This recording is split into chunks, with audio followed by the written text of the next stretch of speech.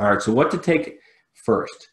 Typically what we want to do is look at taxable accounts first, right? So those are your savings and individual brokerage accounts, right? And that's me telling you before.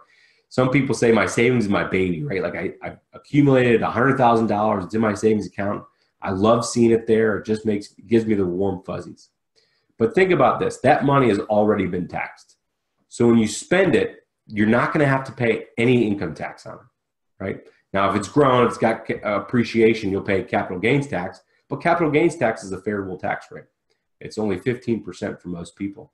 So when you use that money, you're not even paying taxes. You have all this money there. And kind of at the same time, you've got these tax deferred or tax exempt accounts that are growing tax free.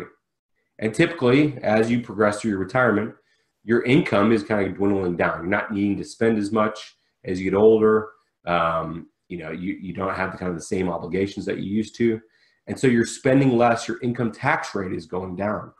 So you want to use those taxable accounts first because all that money's already been taxed. So use that money first. I know that means giving away your baby, but realize you now have access to your IRA. You now have access to your 401k when you're retired.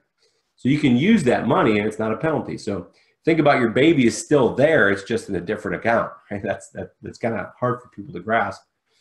But if you like paying taxes, right, which no one does, then go ahead and spend the IRA first, right? So we want to make sure that you're mitigating that tax bill or delaying it, kicking the can down the road